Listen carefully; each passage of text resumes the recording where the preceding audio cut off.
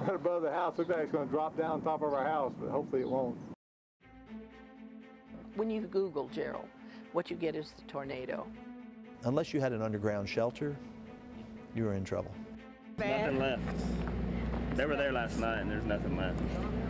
I mean, not a board left. It was a horrific sight. You know, the livestock was sprawled all over the place. We did not recover everybody in their entirety. I saw a lady with no bottom half, and there's just massive destruction.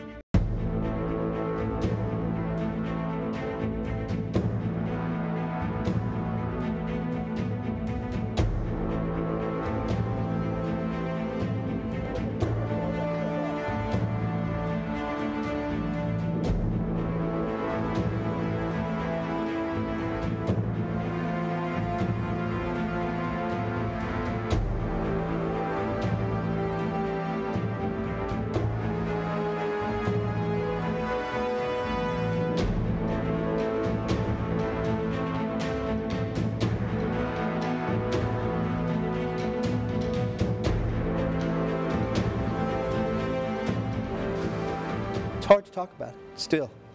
25 years later, it's doesn't seem, this doesn't seem right.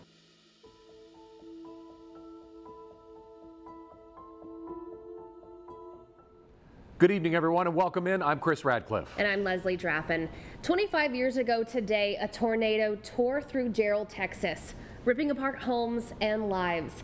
That day, 27 people were taken, including entire families. The tornado was the biggest in Texas history, stretching as wide as 13 football fields and leaving behind a 7-mile path of destruction.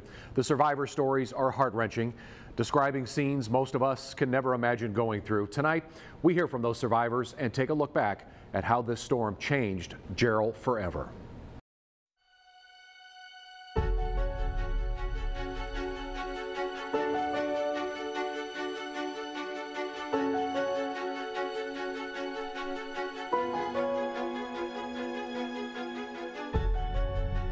Went outside to get the newspaper, and I had never felt early morning humidity.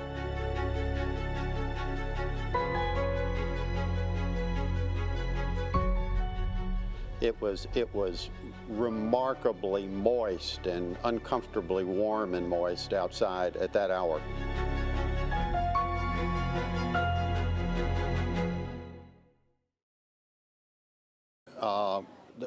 When the Jarrell tornado first organized, it was what's called multi-vortex, which is 4 rotating centers going around a central center.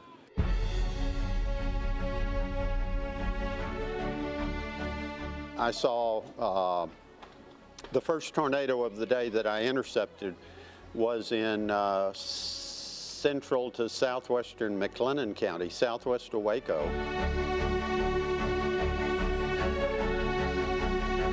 Then there was the tornado at Lake Belton, Morgan's Point, Lake Belton. And there were a couple of smaller, weaker tornadoes around the lakes, around Belton Lake and Stillhouse Lake.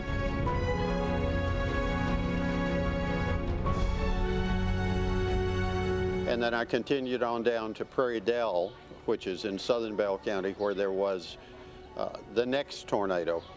And that tornado dissipated southwest, south of Prairie Dell, and within 6 seconds, what would become the Jarrell tornado developed right on the Williamson-Bell County line.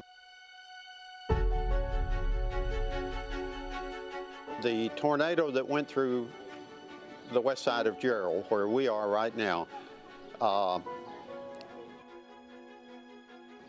killed a lot of people by dismembering them. Literally, the bodies were in pieces.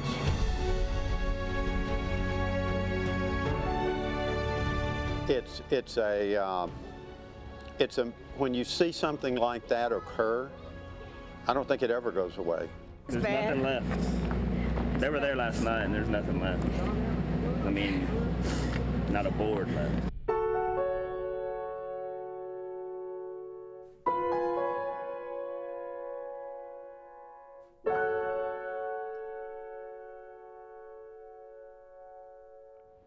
That day, meteorologists scrambled to let people know what was happening. The path of the tornado took an odd path, south, straight down I-35. The storm moved in conjunction with a southward moving cluster of supercell thunderstorms. These storms produced 20 tornadoes, mainly along the interstate. It was a day meteorologists and storm spotters who were there still can't get out of their minds. It's in somebody's backyard. It looks like it ain't hardly moving, doesn't it? I don't think it is. I'd been watching the storms because I was doing all radio at that time. Look at that. And I have a granddaughter that was over in Troy, Texas, and she called me and she said, "Grandpa, are we going to have bad weather?" There's the tornado right there.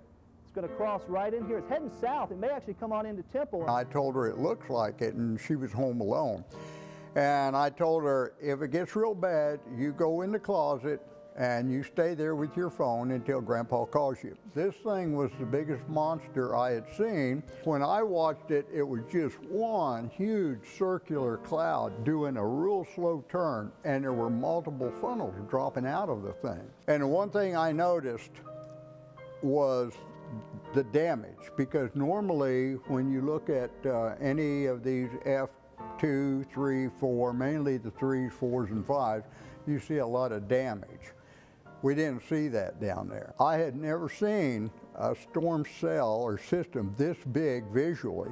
And like I say, it looked like one huge, if you could picture like maybe a massive cake, just slowly rotating through the atmosphere and all this activity dropping out of it. And back then, didn't have the cell phones and anything to take kind of pictures of it. It was a phenomenal storm. There was not that emotion with me because you got to figure at that time, not only was a weatherman, but I had already been through Vietnam and set up the combat weather teams in Vietnam. So mine was more analytical and with a mindset on getting people out ahead of that storm system protected. Whenever I went down there and looked at it, then it kind of dawned on me the devastation. But to me, it was understandable because that was phenomenal power. Almost every window in the house is breaking, Dad. Don't worry about it, son. Hang here, going one left. Dude, come here. Give it up.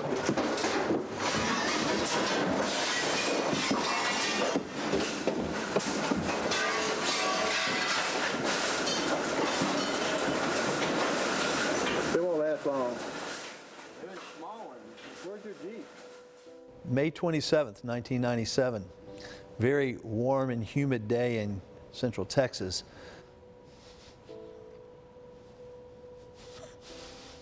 It's hard to talk about it still.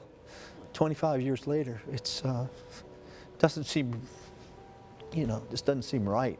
We went on the air and it was 1:47, I think. The first tornado dropped. And it was an open country. As I walked outside the building and I saw the tornado, and if it had been moving southeastward, it would have hit the Bruceville Eddy, but it didn't. It moved southward and went close to Moody. That storm eventually would produce a tornado and went right over Lake Belton and hit the Morgansport Marina, destroyed the marina, picked up the whole marina, lifted it up, and dropped it out in the middle of Lake Belton. There were like 105 boats, and only about half of them were salvageable. And it picked up a bunch of fish. Picked up a whole bunch of fish, shad, and dropped them on the cars at Belton High School. And as it kept going south-southwest, it was paralleling Interstate 35. And I'm on the air by then, wall-to-wall coverage, non-stop coverage, telling people, hey, this is real, get your cars put up in Temple, it's got large hail. We were getting reports from Prairie Dale that this little tornado had spun up around Prairie Dale, which is north of Jarrell. Little, real fine, little real ropey tornado. Yeah, it was just spinning really fast. And then that storm formed into a multi-vortexed F5 tornado. And it's still to this day, as far as I know, the last F5 tornado in the history of Texas. But people knew it was coming. It just, they didn't have, unless you had an underground shelter, you were in trouble. At the time, they thought the winds were in excess of 260 miles an hour. in Jarrell, Texas. It took the pavement. It took the pavement off the roads. Worst part was the loss of life there. You know, 27 lives were lost that day total. Some were whole families. At that time, had been one of the first TV stations ever to go wall to wall for 7 hours straight and have a live tornado go right by the building. But we all did our best that day. You know, I trained for almost 10 years to do that. Yeah, it changed my life. I mean, there's no doubt about it. I still tear up when I talk about it. It's hard. As that storm bared down over Jarrell, residents had just minutes to find safety. But even the safest place they could find would be no match for the tornado that ripped out everything in its path. Yeah, first responders that day didn't even know where to start looking for people because nothing was left. We're here trying to locate people. Their homes are not here anymore. This is no typical Tuesday for Gary Griffin. It's a day he can't get out of his mind. You can't see it, but I got goosebumps right now. My arms are tingling pretty good because I remember it like it was yesterday. Griffin was a Williamson County constable when the Jarrell tornado happened. He says he was the first responder to arrive on scene, finding almost half of those killed. Out of the 27, I found 14 of them myself before other help started showing up. Those images still haunt him. One was a little baby underneath some debris, the Igo family. It was a horrific sight. You know, the livestock was sprawled all over the place. The hides were ripped off of them. With downed power lines and a lack of technology, identifying those bodies were a nightmare. We did not recover everybody in their entirety. There were body parts sprawled all over that area.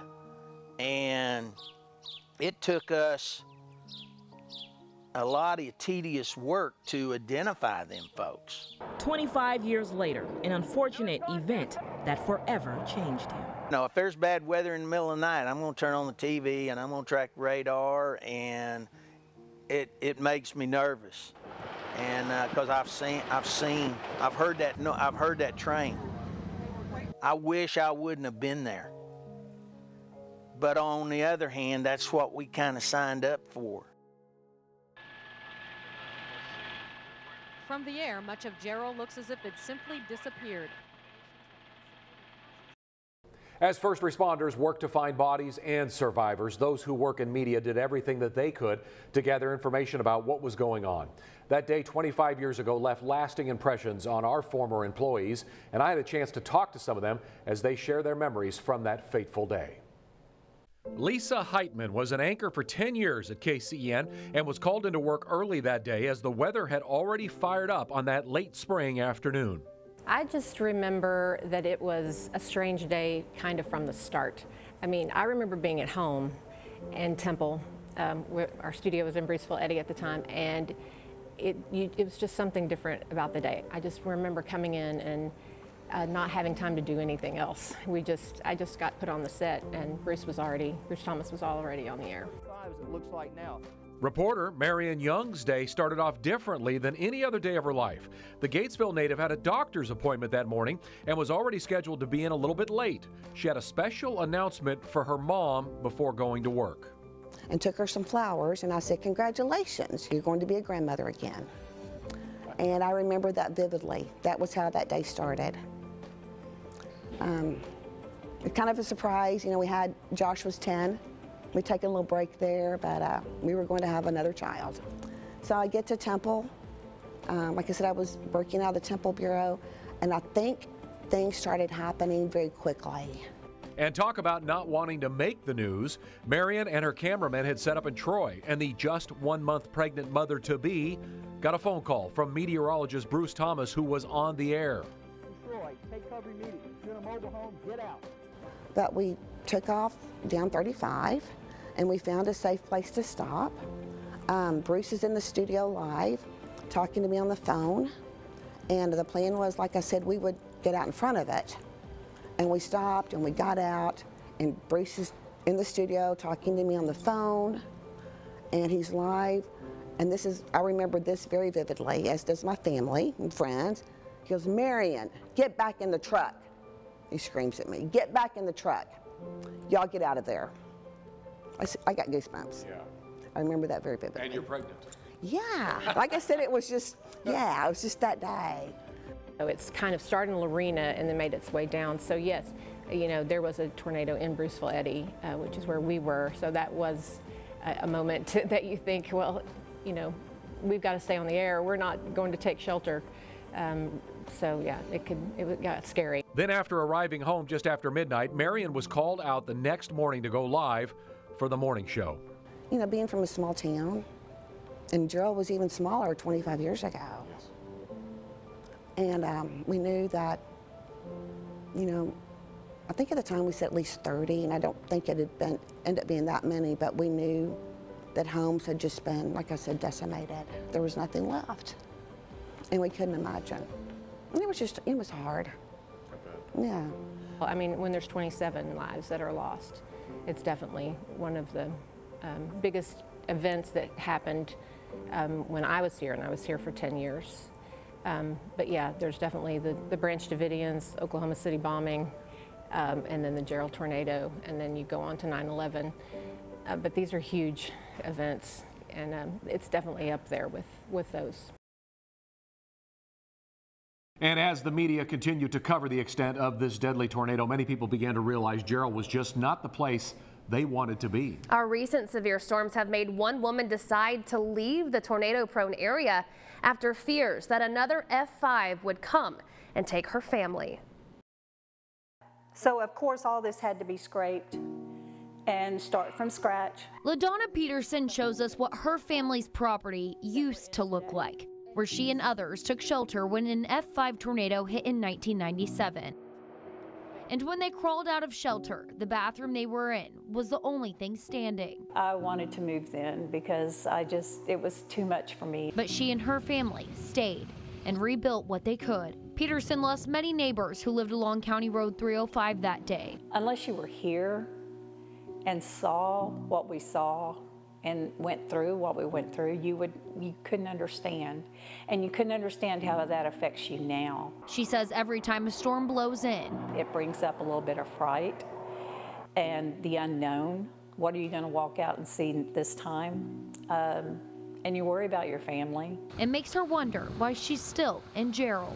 In March of this year, the town was hit by another tornado. This one followed almost the same path as the storm did 25 years ago. Peterson said once again, her family's property was damaged. It's very traumatic when those storms come through because even though you don't think it would be, when it actually is here. Fast forward 2 weeks, another tornadic storm would touch down in Salado, barely missing the Jarrell community. We sat there and watched go by, and I was like, that's it. You know, I can't handle it anymore. Now the Peterson property is on the market. It's sad to leave in a way because we call this home. They're choosing to leave and not take a chance on surviving another twister. Just massive destruction. You ever seen anything like it? No, sir. It's my first tornado. Hope it's my last. But Colette and Pam were in the house when it got hit. 25 years ago, in a house on this hill, Sherry Strotheid's two sisters were running for cover. And they got into the bathtub, covered up with every blanket and pillow in the house. And then it hit. The tornado destroyed all but 2 rooms in the whole residence. The bedroom right next to the bathroom that they happened to be in, and the bathroom they were in. Her sisters were lucky, and they lived. And her mother and father were in a different part of town, so the family was able to reunite a short time later. I jumped out of the truck my girlfriend was driving and ran to my mom. But it was just a matter of time before the true horror of the destruction started to set in. As families started the cleanup process, they found some of the souls who didn't make it. Everybody who helped clean up, I know for a fact, saw more than they needed to see. I know I saw a couple things that I wish I never would have saw. And Strotheid and her family then started to hear of the other people they lost. My kids, their 2 best friends that they always played with when they came to visit my mom, they were killed. And then I found out that one of my good friends that I worked with was killed, and I found out through the radio. And now, 25 years later, even living in another state, she still remembers the day whether she wants to or not. Long after the memorials have passed and the pictures have been tucked away, the sadness remains. Every year, on that day, whether I think about it or not, somewhere in me, I know that day. Strotheide says she still feels a weariness and a depression that may never go away.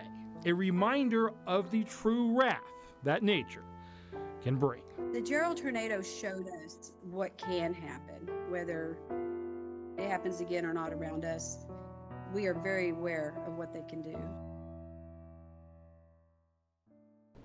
Jarrell was such a small town when this tornado struck back in 1997. Barely 400 people lived there, so everyone knew everyone. And even though the town has grown much since that day 25 years ago, the impact of this tragedy hasn't left their minds. When you go through an experience like that, it is so imprinted in your brain that it's just vivid, and it stays vivid. I don't think any of the people that had those experiences will ever forget how they felt on that day. A town with rich history and good people. That's Jarrell, Texas, through the eyes of Priscilla King. But others know the Central Texas town as a site of devastation. When you Google Jarrell, what you get is the tornado, but that doesn't define the town. King considers herself the town historian. She's even co-authored a book about Jarrell, mainly to tell the story right. Eight separate chapters, and only one is about the tornado.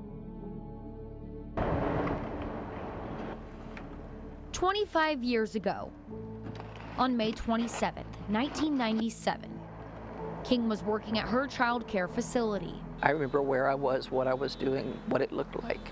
And so, no, it doesn't seem like 25 years by a long shot.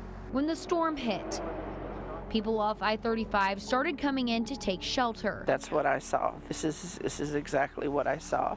And then, but the next one that I saw looked like this. Just on the other side of town, in plain sight, the massive tornado would take the lives of 27 people, 13 of them children. It still is emotional, it's still fearful, and I guess that'll never end.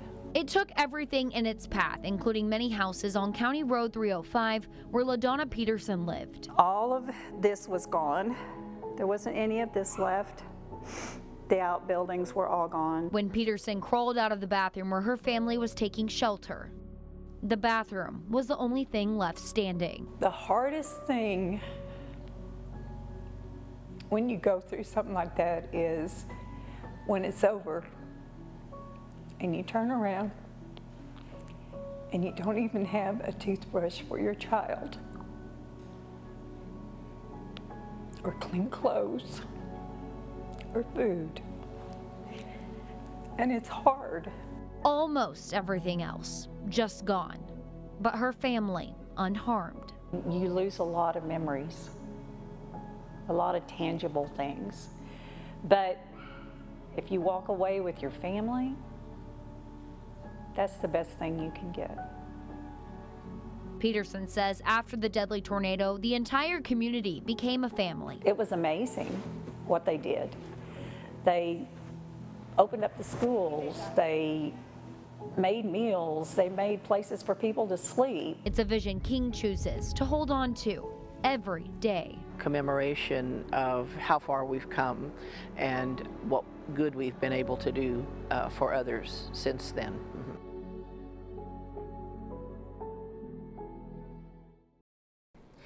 And that goodness continues to grow in Jarrell even 25 years later.